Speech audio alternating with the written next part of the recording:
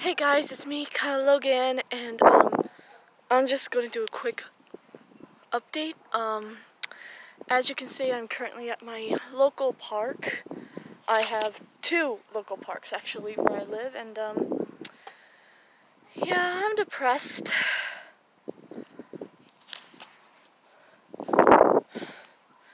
My 15-year-old friend is 8 months pregnant, and I'm worried that she's going to have complications with the baby.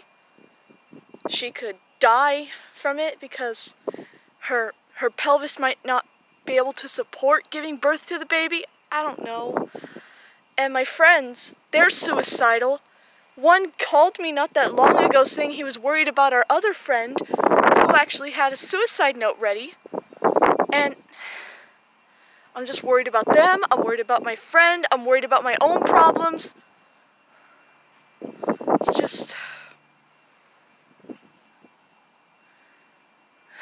there are so many things in life I'm worried about. When did I become such an anxious creature? You know? It's just... how? When? Maybe when I found out that the world isn't always about sugar, sunshine, and lollipops. The world is a cruel place, and if you don't know what you're doing, you'll suffer the consequences. But through every darkness, there's light. Not much, but it's there. Little things that happen that the news doesn't cover, doesn't report. Like someone helping someone across the street, someone paying for someone's ice cream and having them pay it forward.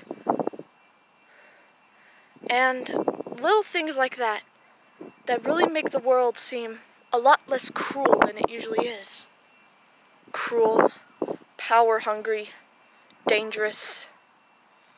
If you don't know what you're doing, you can end up dead, more than likely, and yeah.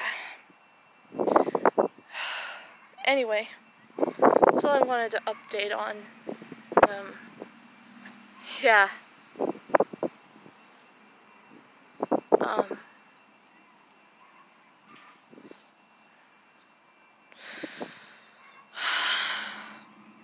If you're ever going through things in life, and you're in a bad state right now, bad emotional and physical state, mental state, please seek help.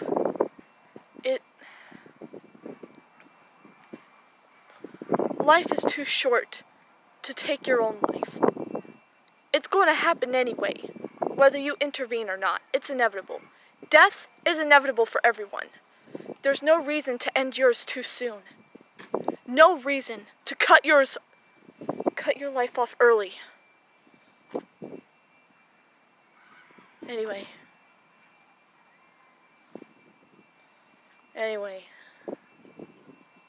see ya.